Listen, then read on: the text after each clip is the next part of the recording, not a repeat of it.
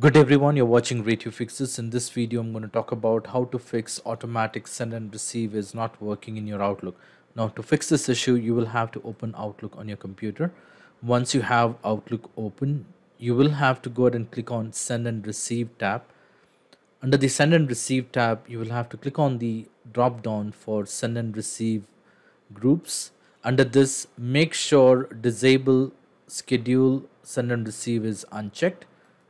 Once it is done, click on File at the top left corner of your Outlook and then click on Options.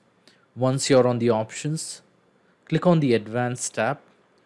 Under the Advanced tab to your right hand side, you will see an option which says Send immediately when connected. Make sure this option is being checked. Once it is been made sure your send and immediately when connected option is checked, the next thing what you will have to do is under the same window you may go ahead and click on send and receive.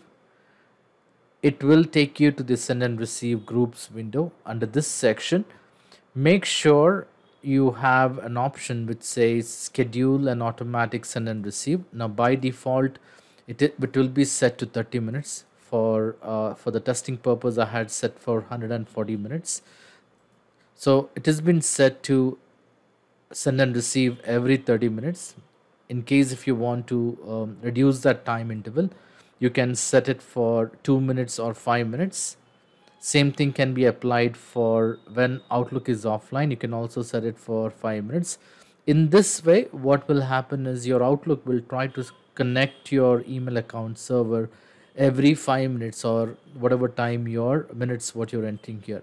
Now, an additional information, the maximum time limit what you can set here for automatic send and receive is 11440 minutes. This is the max you can set. So you can set the time from 1 minute to 144 minutes. So once it is done, you may go ahead and close this window, click on OK.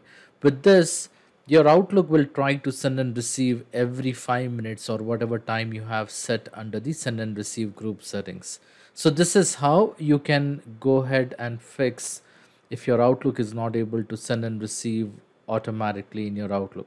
I hope this video was useful. In case if you like this video, please make sure to hit the like button and do not forget to subscribe to my channel. Thank you. Have a great day.